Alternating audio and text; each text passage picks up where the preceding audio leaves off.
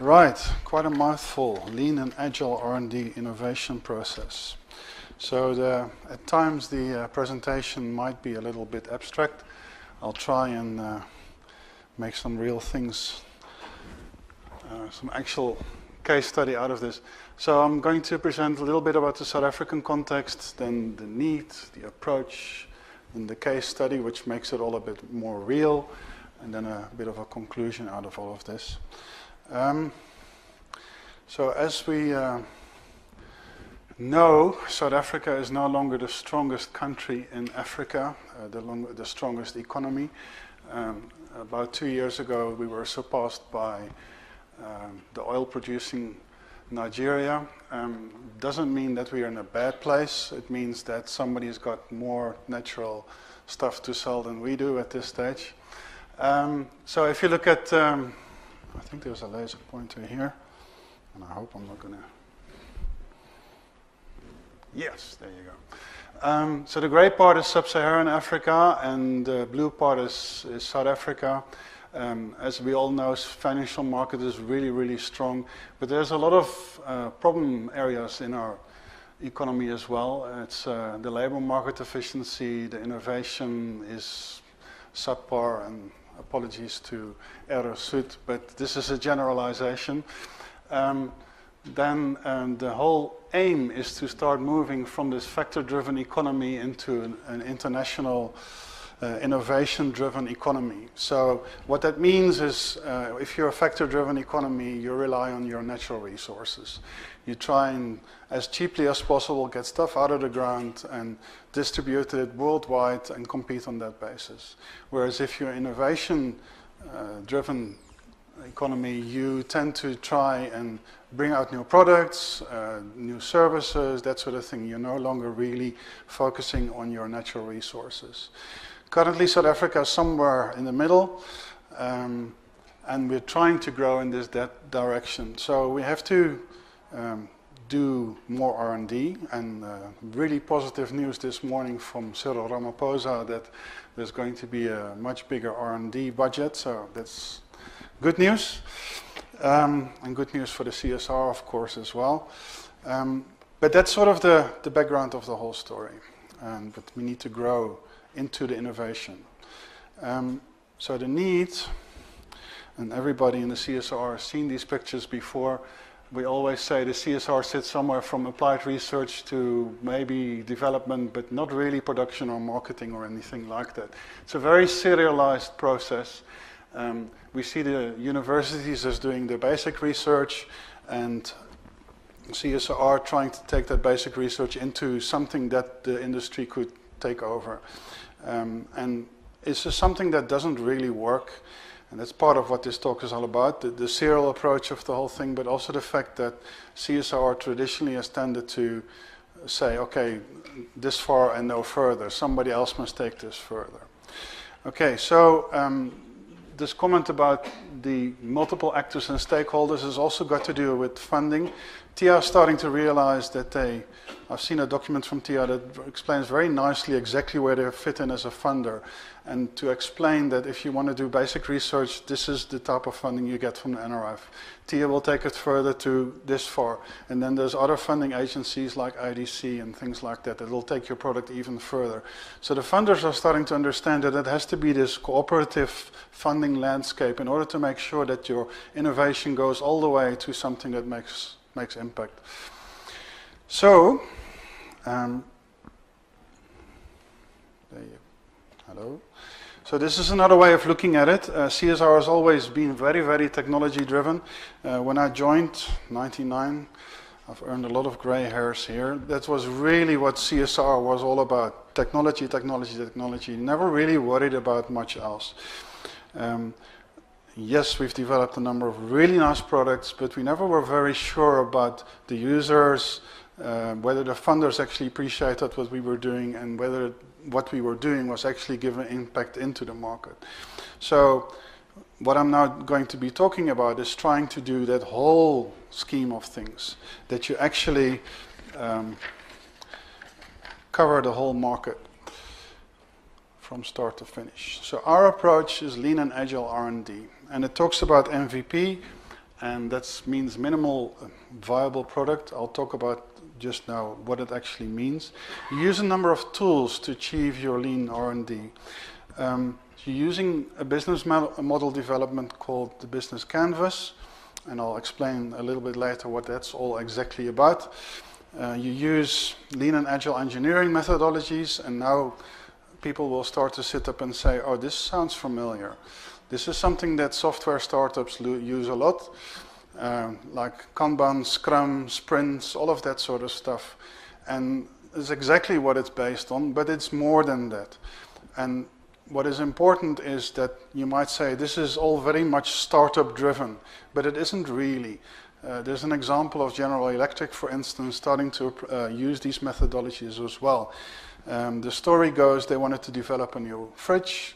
This is around 2013, and instead of using their traditional methodology of there's a couple of salespeople and they tell the engineers what they want, and then they go away and the engineers do something and give it back to the salespeople, they try to use a different methodology. So they integrated a team of salespeople, engineering, and constant client feedback. So you're constantly busy in a loop of things. You're doing customer development, you're making sure that what that fridge is doing is something that your client actually appreciates, likes it. But the important bit is you keep on doing all of that stuff over and over and over again. Business model, your lean and agile engineering, your customer development, and it just keeps on going. It's not like you write a business model, park it somewhere, forget about it, and continue with your product development, as a lot of people tend to do. So this is one of the tools, the business model canvas. Comes from Dr. Alexander Osterwalder, who's basically investigated thousands of business plans and tried to find common factors. The traditional stuff you know about, you want to make sure that your activities and your resources are in place, and you've got your key partners, and all of that together, you're going to make your product. Hooray, very nice. Then you must make sure that you've got your channels to get to your customers, that you build your relationships with your customers, and at the same time you want to make sure that your costs are okay and that you're going to get the correct revenue. Now, this tool is basically a checklist. That's all it is. So by researching all of these business plans, you find a number of common factors, and this is just a checking methodology. Am I doing all of the right things at the right time? Right. So the question is now, but what is the product? And it's not that little pretty package there. So it's actually your entire solution. So all of the things that make you different, your clients that you've approached, your partners, the tools, the people you've got on board, the costs that you're controlling, all of those things together, that's your product. That's what makes you unique in the market, and that's what makes you competitive in the market. So MVP, touched on that earlier. Keep on stealing graphics from international drawers. So MVP is about exciting your client early and making sure that you actually engage with your client, and you don't develop something like you've promised, say, a vehicle to a client, and after 4 years of messing around, finally you have a happy customer, but in the preceding 3 years you've got very unhappy people who get something that they can't use, getting impatient with you, the risk that they run away from you, all of that sort of thing.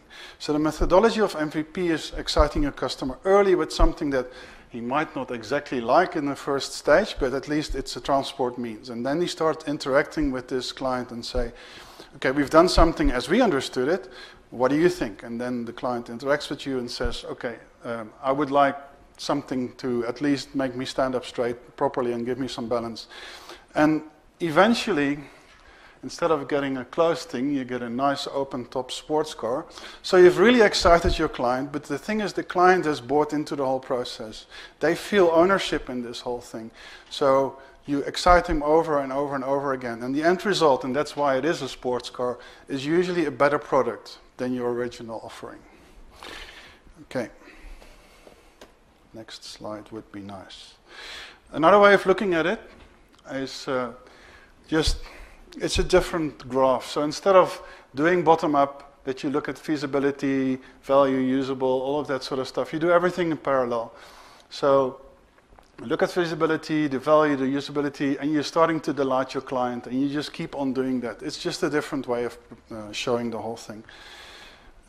So then on the customer development side, which is that third bit, there's a gentleman by the name of Stephen Blank. He's a associate professor at Stanford. He's written a lot about your customer bits. He's also got some comments on MVP. The interesting story he had was, he obviously, because he deals in Stanford, he dealt with a technical team within Stanford that wanted to do inspection of crops using hyperspectral cameras, using drones and covering fields and looking at individual plants. And the theory was that if they do that, they can advise the farmers that these plants need extra feeding, or you need more irrigation in that area of your field and things like that. So the team had recognized all of that by even discussing this with farmers. Farmers were excited, interested, but the farmers didn't really know what they were going to get. So as a first MVP, they proposed developing a drone. And for that, okay, let's buy a drone. At least they got that bit right. Let's buy a hyperspectral camera and not develop it. And that's also right, but then they were going to spend quite a number of months writing software that would stitch all of these images together. So Steve Blank had a nice interaction and said, but why don't you just rent a chopper or a helicopter or a plane, take his camera and just take some screenshots and then go talk to your farmers and show them, are these the images you're looking for? And once that is done, then you start worrying about your drone development. So it's all about your customer discovery, your customer validation. Are you busy in the right area? This team was thinking specifically about farmers, but they might, through interactions with clients, actually find out that there's a more lucrative area, a different application that the technology might actually work. So instead of building a company like lots of startups do and then start worrying about clients, you do it the other way around. You interact with your clients, you make sure that what you've got to offer and what you plan to start doing actually matches with your market, and only then you start building your company. And again, it's an iterative process because you might initially be talking to the wrong clients. So this is how we're approaching it in our group. It's all the same building blocks. It's basically repetition of all the things I've been talking about. The only difference is the regulatory path which we've added. The group that I'm in has got official ISO 9001 certification, not the local, but the official international one. And we've got ISO 13485 as well, which is for medical device development. So we've taken things a bit further in terms of regulatory stuff. So you start with your system thinking, proof of concept, your business model canvas, and then you make your first prototype, again, business model canvas. You just keep on iterating, system analysis, and a regulatory analysis. What we're busy with, can we do that within a regulation? What are the processes we have to put in place to make sure that the end product actually meets all the regulations? And then it's MVP 1, 2, 3, 4, etc., etc., etc., till you finally get to a final product. Okay. So all of this might seem quite abstract. So let me do a bit of a case study. This is one of the projects we've been working on. It's in the mining environment. And let me just explain a little bit of what's going on in South Africa to our international guests as well. Mining industry is going down in terms of GDP, the output that is deliverable. It used to be in South Africa that we were #1 in gold production. Currently we're roughly 4th in the world as far as I understand. So it's not going in the right direction. It's also a technology problem. The mining depths are deeper and deeper. We're at some of the mines down to 4.5 kilometers. So quite a challenge to have people working in those environments. So the obvious answer is to do automation or roboticize your mine and things like that. You will get a lot of resistance from mines if you say those words. There's a high sensitivity for job losses. So the best approach is to try and get into this environment gradually. So you want to introduce something that makes the miner have a safer job. So in this automation that you introduce does some sort of a safety job. Once the mine is used to that, they start accepting that this automation actually works. Then you introduce something else, and that's what we try to indicate here. This whole infrastructure or different type of models of robots that all cooperate together. So you start with your safety device, but then more and more you start making the miner's job easier until eventually the miner is almost completely removed from the dangerous area, or maybe even above ground. So that's the approach in this whole thing. So specifically around safety, the traditional cycle as it currently works is you drill holes into the rock, or the stope as they call it, where the ore gets mined. That then means they put dynamite in these pockets, and then everybody has to vacate the mine, and that takes quite a while, so 2 to 3 hours to actually get out of the mine. Then they blast, and it takes another couple of hours just to make things settle. So there's dust issues, there's seismic activities and all that sort of stuff. After that period, a small making safe team moves into the mine and very, very gingerly tests whether everything is safe, and that means with pry bars looking at loose hanging rock and things like that. So the project that we did was a safety inspection robot that makes that job a little bit safer for the mines and creates this weather map for the miner that they actually know this is a safe area, not safe area. The making safe team knows beforehand this is a safe area, there we have to do something to make things safer. So we've gone through a number of MVPs from a concept of this is the idea till a couple of different models, and every time we've done that, we've built something, we've measured it, and we've learned from the mistakes we've made, and we've iterated again and again and again. This is MVP 1, which we put together within a year. One of the big challenges in a mining environment is mobility. So being able to move, and one of the challenges of the reef, for instance, is that you're moving at a 40-degree angle, which is quite an angle. Then it's muddy, it's rocky, it's everything. So according to international research, this was the way to go. A sort of a legged robot that actually crawls over things. We, like I said, put it together within a year. We made an artificial test stope because taking things down in actual mines is not that easy. So we made some testing environments. And then out of all of that stuff came that it works, but not that wonderfully. One of the bigger challenges was actually making it move in smaller increments. And that's something that the legs don't really, it's a bit of a chaotic movement, so it just keeps on crawling. And if you want, for certain measurements, you want to move ahead 1 centimeter, this platform won't let you do that. So having learned from that, we got up to MVP 2, which is a tracked robot. Again, not all singing, dancing, final, because this thing still wouldn't survive a mining environment, but at least we start proving that a tracked solution works better than this legged solution. We started adding sensors, again, not mine-proof, but to actually start testing whether we can do inspection of the hanging wall. And to do that, we use 2 different methodologies. It's a tapper device, which is basically a solenoid shoots against rock, and from a neural network sounds, the sounds that come back gets analyzed, and whether the rock is loose or not. The other tool that we're using is a camera, visible light, and infrared. Very sensitive infrared, and the theory there being that your cooling air would cool down loose hanging rock slightly, and therefore your thermal camera could actually spot the differences. You're talking about 0.1, 0.2 degrees or something like that. All of this has been proven in test environment. Currently busy with the next version, MVP 3. We've got a tier proposal in place, having shown what we've done this far. The idea being that we now actually get into the actual mining environment. Okay, right. Co-development stakeholders, obviously, really important. All the things that I've been saying. I think the take-home lesson, 2 of them.